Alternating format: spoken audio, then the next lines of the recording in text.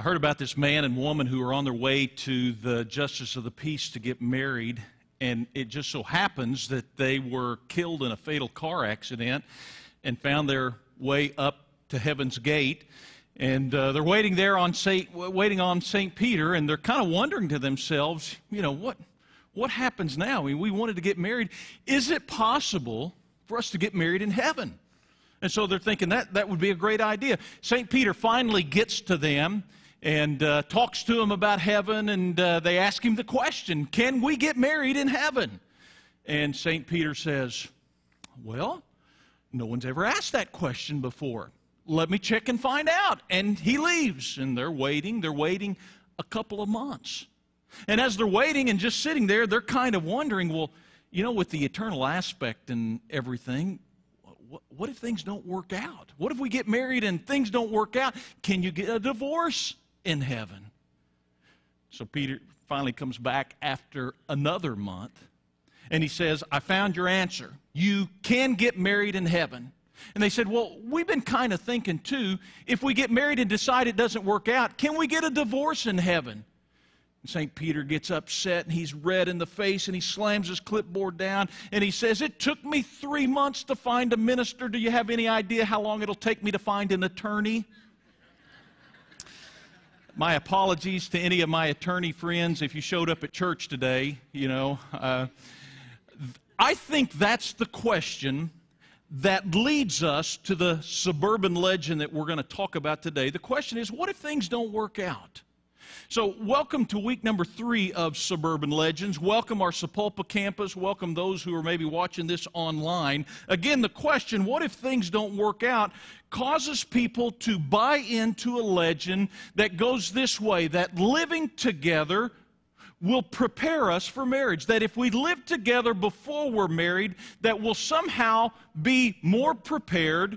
It'll help us be ready for marriage. And I think that's where we're at. We've been talking about those suburban legends, things that sound good, things about family relationships that we buy into, but things that aren't necessarily true. And unfortunately, that's just depicted as the norm today of living together first. Now, let's define what I mean by that, living together. The term is cohabiting, and it's when a man and a woman decide that they're going to share a home or share an apartment, and I'm including in that there is sexual intimacy taking place. And again, it's just depicted as the norm. We're told that half the people today who get married will live together first.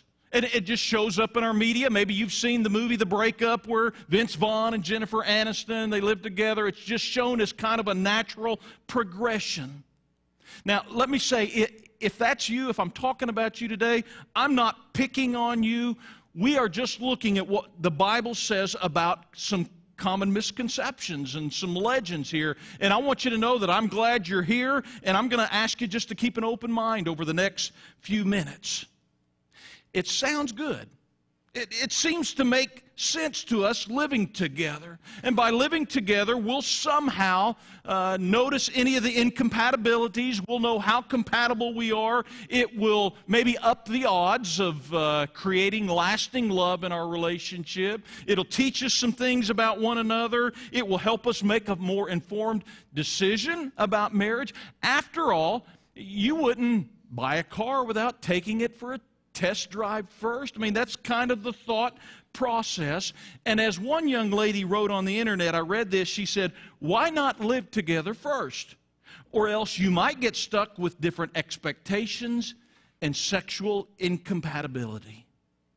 That's the fear. And that's the deal with suburban legends. They sound so believable. It just seems to make sense. Now, let's back up for just a minute. Nobody is saying that preparation for marriage isn't a good thing. That's not a smart thing. In fact, our church, our staff, other organizations that we're involved with are all about preparing people for marriage. And I understand the intent. If you came from a family that had divorce, if you came from a family that was painful, then this is very real to you. I want to avoid that, and I want to avoid that at all costs, and I will do it, whatever it takes for me to make sure that I don't have to deal with that in a relationship. But the question we've got to ask is this really true? Does it really prepare us for marriage? And the problem is that it doesn't. It's not true. There is no evidence to support this strongly held belief that if we live together, that it'll somehow prepare us. The truth is, it doesn't prepare you. In fact, in virtually every study that's been done, it shows that there is greater risk rather than a lower risk when people live together before marriage. In fact, data from the University of Wisconsin provides a painful bottom line. It says that couples that live together before marriage increase their odds of divorce by 50%. People who live together before they're married, their odds of being divorced are raised by 50%. So in other words, if you're living together with someone that you hope to marry someday, you can essentially double the rate of the future of that relationship by one of you simply moving out until you're married. That's the danger that's involved in this living together arrangement. In fact, we're told that a woman that lives with a man before they get married is twice as likely to be a victim of domestic violence. We're told that depression is 3 times the rate of those that are married. We're told they have a lower relationship quality. And we're told that sexual anxiety is more characteristic than, in this particular arrangement, than sexual freedom is. The good news is that most people want to do whatever it takes to improve the relationship, to increase the odds of a good relationship. Unfortunately, one of the things that they think will help them doesn't. So what does God's Word have to say about this? What does the Bible give us as far as information that we can take and apply to our lives on this? I want you to write down one main point today that we're going to talk about, we're going to keep coming back to. The point is this, that an intimate relationship is cultivated in the combined security of marital commitment and sexual oneness. An intimate relationship, it's cultivated in the combined security when you have both marital commitment and sexual oneness. See, the problem here is with the 2 biblical foundations of marriage, commitment and sexual intimacy, commitment and sexual oneness. In fact, Genesis 2:24 opens it up. The first man and woman who are married, Adam and Eve, it talks about how a man would leave his father and mother and cleave to his wife. That's the commitment. That's the commitment that God says is a part of the marriage relationship. And it says, and the 2 will become one flesh, or the 2 will become one. That's the sexual oneness that takes place in a marriage relationship. And so we understand there are these 2 pillars that if you want to have an intimate relationship with someone, it requires both a marital commitment, a lifelong commitment, and sexual oneness. In fact, we even learn about this when the Bible tells us about divorce. Really, the Bible only mentions a couple of occasions where divorce is allowable, and both of those times teach us about these pillars or these foundations of marriage. When Jesus says in Matthew 19 that really the only allowable time for divorce is when one of the spouses commits adultery, basically what Jesus is saying is when that partner, when they tear at the foundation of sexual oneness by committing adultery, by having sex outside the relationship, then that's reason for divorce. Or when Paul says in 1 Corinthians chapter 7, he talks about abandonment. And that being an occasion when someone could consider divorce. Again, it is tearing at the foundation. Abandonment is tearing at the foundation of that marital commitment. So living together before you're married attempts to separate those 2 foundations that were never meant to be separated.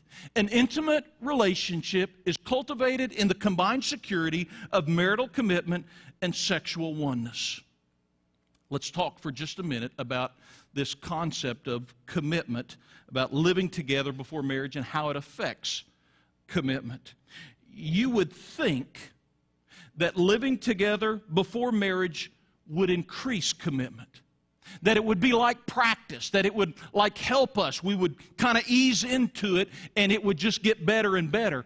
But in fact, we find the opposite's true. It's associated with lower levels of commitment years into the marriage for those people that live together. In fact, especially in men and their commitment to their wife. Years into the marriage, we find that their commitment level is lower.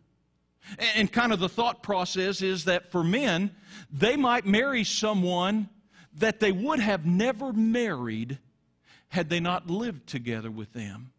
They might have just gone along with things, and had they never lived together, they might not have ever married into that relationship. And so while living together, it doesn't require a commitment. It is ultimately more constraining to a relationship. It keeps people bound to a relationship. And so what some people think of as a test of a relationship, we're going to live together and test the relationship, what actually it becomes is a trap. It holds them to the relationship even if the relationship fails the test. They will stay in the relationship. Living together doesn't increase commitment, and living together doesn't require commitment. In fact, the majority of couples that live together, they find they do not go through a deliberate process of deciding we're going to do this. They do not analyze the relationship. They are not intentional. They are not strategic about the future of the relationship. And they really don't decide that we're going to advance the relationship. In most cases, the majority of cases, what happens is it just happens. One thing leads to another, and they find themselves living together. And it doesn't require a commitment. No one has to repeat any vows. It just happened. Which got us wondering, what would happen if there was some kind of commitment process? Watch this.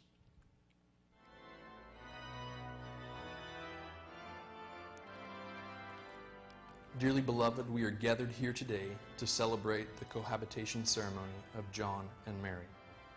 John, will you repeat after me? I, John, take you, Mary. I, John, take you, Mary. To be my cohabitant. To be my cohabitant. To have sex with you. To have sex with you. And to hold you responsible for half the bills. And to hold you responsible for half the bills. To love and to take advantage of you. To love and to take advantage of you. From this day forward. From this day forward. Or as long as our arrangement works out. Or as long as our arrangement works out.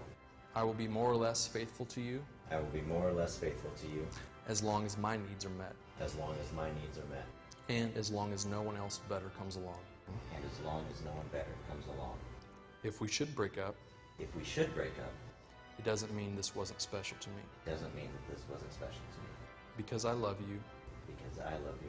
Almost as much as I love myself. Almost as much as I love myself. I commit to live with you. I commit to live with you. For as long as we like each other and it works out. For as long as we like each other and it works out. So help me. So help me.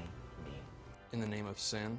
In the name of sin. Selfishness. Selfishness. And sexual gratification. And sexual gratification. Amen. John and Mary, based on your vows, I now pronounce you living together. John, you may, well, you know what to do.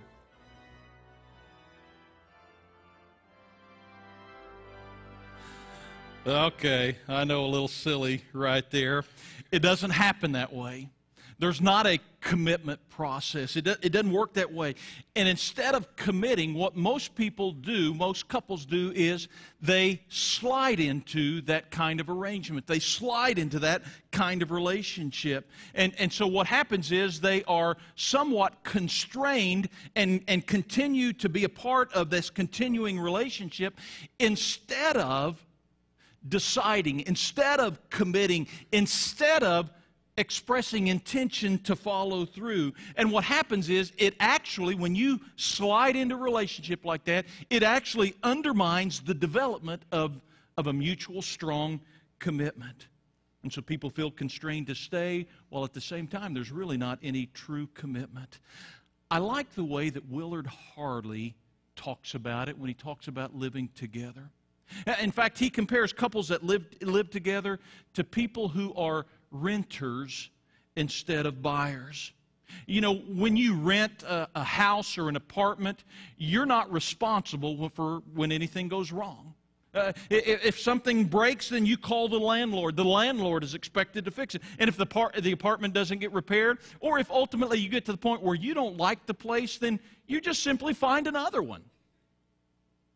On the other hand, couples that marry before they live together, they tend to be buyers. And he talks about how these couples realize that if anything needs fixing, they're the ones that have to do it. And the sooner the better. See, the truth is, if you're not ready to commit to a relationship, maybe you're not ready for this kind of relationship, because an intimate relationship is cultivated in the combined security of marital commitment and sexual oneness. Let's talk about the sexual oneness for just a minute. We're told in the Bible that sex is powerful. In fact, that passage in Genesis 2:24 that we mentioned earlier, it talks about how the two will become one flesh. And though it certainly includes more than just the sexual relationship, we understand that the two becoming one flesh certainly involves the sexual relationship. There is a bonding that takes place when we look at the relationship of marriage. When we see Adam and Eve and marriage relationships throughout the Bible, we understand there is a bonding that takes place through sex. That's just the way God created it. We can go all the way to the New Testament, though, in 1 Corinthians chapter 6. And Paul talks about the danger of someone who unites themselves with a prostitute. In fact, we've gone from maybe one extreme where someone's in a committed marriage relationship to probably what you would say is the far extreme. Someone that finds themselves with a prostitute, someone that connects themselves with a prostitute. And Paul says, be careful, because in that situation, you are making yourself a part of her body. You are becoming one with a prostitute. And Paul says, you don't want to do that. You don't want to be a part of that, because your body was bought for price. You are a representative of Jesus Christ. And so if in marriage the sexual relationship creates this bond, and if in connecting with a prostitute, having sex with a prostitute, if there is that bond that takes place, then certainly just about everything in between, we would understand that when you have a sexual relationship, there is a bonding that takes place. That's why God says it's reserved for a marriage relationship. And that's why it's no surprise for us to learn from the University of Chicago that says they find that the best sex, the most passionate sex, is found within the safe relationship of a lifelong monogamous partnership. In fact, in 1 Corinthians 6, I just want to go down and read the tail end of what Paul is talking about there when he referenced that. 1 Corinthians chapter 6, verse 18 says, flee from sexual immorality. The term sexual immorality is porneai. It is the same word where we get pornography. It is sexual immorality. It's anything that goes against God's design for the sexual relationship. Anything that is outside of that lifelong marriage relationship, God calls it sexual immorality. That would include that would include adultery. That is sexual relationship when one of those or both of those people are married outside of that marriage relationship. That would include when the Bible calls fornication, someone who has a sexual relationship before they're married or outside of that relationship. And so Paul says, you flee from sexual immorality. All other sins a man commits are outside his body, but he who sins sexually sins against his own body. Again, it reaffirms for us that sexual sin is something different. It's not a worse sin than any other sin. What he's saying is it's a sin against the body because your body is designed to bond with someone when you are a part of that sexual intimate time. And so he's saying, be careful. It ought to be only in the confines of a married relationship. Do you not know, he goes on to say in verse 19, that your body is a temple of the Holy Spirit who's in you, whom you've received from God. You are not your own. You were bought at a price. Therefore, honor God with your body. We're going to do just a little bit of a demonstration right here to kind of show how this works. And I've got my Play-Doh today. This is a man. He's blue. And this is a woman that's supposed to be pink. And you know what happens when a man sees a woman and they get attracted, and she starts flirting with him, and they kind of start talking and start getting together, and how that relationship, we like each other, we stay up long hours talking on the phone, and we just can't get enough of each other. You know how relationship, there's this chemistry, there's this thing that happens, and maybe they finally get around to holding hands or something like that. We know that's usually kind of typical, the first step there, and then maybe there's a little peck on the cheek or a kiss, and then they start kissing. And the natural progression for us in relationships, in that kind of relationship, is that it would just continue. And that's why God says there are certain boundaries, there are certain things of a relationship that are reserved for people who have made a marital commitment. But without that boundary, without that, safeguard, then ultimately what's going to happen is those people are going to have sex. I don't really know what to make that look like, and that's why this sermon I told you was rated PG-13 last week. But what happens is, they get involved in a sexual relationship of what God talks about, a sexual relationship, and, maybe they just have sex with one another, but maybe they end up breaking up. And the problem is that when you treat sex casually, then it still doesn't stop the bonding process. It still happens. And so if you treat sex casually, you're going to leave a piece of you behind with that person. And if you have sex with multiple people, the problem is that you're going to leave pieces of you laying all around. Because what we've been told is that you can have safe sex. That you can protect yourself from, you can protect yourself from pregnancy, and you can protect yourself from sexually transmitted diseases. But the truth is, you can't protect your soul. They don't make a condom for the soul. There is a connection, a bonding that is God-designed and that attaches us to other people. And when we treat sex casually, that bonding still takes place. And having sex with someone outside of marriage is like saying, I permanently bond myself to you without making a permanent commitment to you. And that's why a breakup, even between a boyfriend and a girlfriend or a couple that's living together, that's why it's just as painful as a divorce, because there's been that sexual relationship, because through that sexual intimacy, you become one, and you leave some of you behind, and the other person leaves some of them behind. An intimate relationship is cultivated in the combined security of marital commitment and sexual oneness. They're designed to go together. Sexual intimacy, marriage commitment, they are designed to go together. You can't have one without the other. And that's exactly what living together says. I want to enjoy the benefits of a committed relationship without the commitment. I want to be a part of this thing. I want to be permanently bonded, but I really don't want the permanence. See, we're told in the Bible that God created sex, and we're told that it's good. In fact, can I read to you Proverbs chapter 5, verse 18, the Living Bible? This is what it says. I'm not making it up. It says, be happy, yes, rejoice in your wife. Let her tender embrace satisfy you. Let her love alone fill you with delight. Right out of the Bible. It's talking about sexual intimacy right there. If you're thinking, if you're kind of getting warm and fuzzy, that's why. It's talking about sexual intimacy. And the fact that word delight, one of the strongest verbs in the Bible, one of the strongest verbs in the Hebrew language, it literally means to be intoxicated, to be enthralled, to be captivated. One translation says, let her steal away your senses. Some of you are thinking, I didn't know that stuff was in the Bible. I can hear it tonight, guys going, honey, let's read that Proverbs chapter 5 passage. Bible reading just, greatly increased in our church, and people reading that all night long. An intimate relationship is cultivated in the combined security of marital commitment and sexual oneness.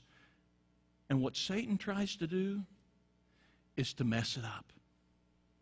He takes what God says is good, what God makes is good, and he tries to make it bad. He distorts it. And so you know what Satan is great at? He tries to get people who aren't married to have sex. And you know what else he does? He tries to get people who are married to not have sex. That's his plan for messing up God's incredible design of sex. Because sexual oneness and marital commitment, they're designed to go together. And if you have sex without the commitment, that's not good. If you have the commitment without the sex, that's not God's plan either. Because an intimate relationship is cultivated in the combined security of marital commitment and sexual oneness. And if you're trying to pull those two foundations apart, you are not going to get God's best. You really want to prepare for marriage? If you really want to do some things that are constructive to help you have the best chance of having a good marriage, one of the best things you can do is be committed to be sexually abstinent right now until marriage. To say, I'm going to observe God's plan for this. God tells us this is what's best.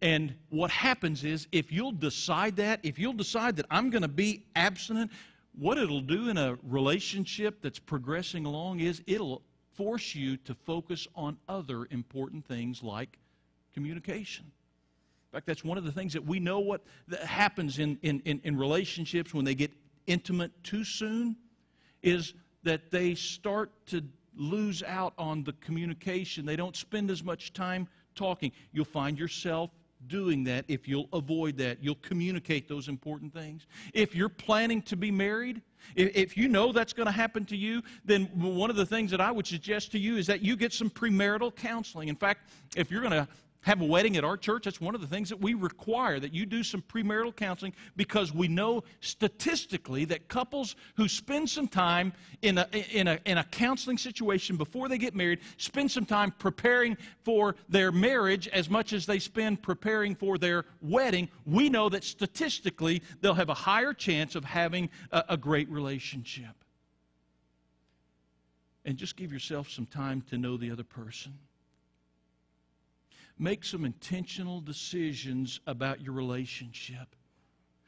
Don't just slide deeper into relationship. Don't just let things happen, but make deliberate decisions about the future of your relationship. I mean, can you imagine what would happen if all of these young people right here, and all the young people that are sprinkled around in our church today, and all the single people that are represented here today, imagine if every one of those people said, we are going to commit to God's standard of what an intimate relationship is supposed to be, and we're not going to try and pull apart those two foundations. Can you imagine how emotionally healthy, how emotionally whole our church would be? Can you imagine all the difficulties that would be avoided? All the concerns and all the problems that would just be eliminated if all of those people and if all of us committed to this idea of not pulling apart those two foundations of marriage. Can you imagine the committed relationships, the improved marriages that would take place? That's what God wants to do. An intimate relationship is cultivated in the combined security of marital commitment and sexual oneness, and we dare not pull them apart. Let's pray. Father, we thank you for giving us your word in this matter. We thank you for helping us to understand your plan and your design. And I thank you, God, just for loving us in a committed way. Loving us even when we fail, loving us even when we mess up. And so, God, I'm praying for those that maybe are feeling some guilt right now Maybe they are recognizing they have not followed your plan for this, and maybe, God, this is the first time they've ever heard this news from your word.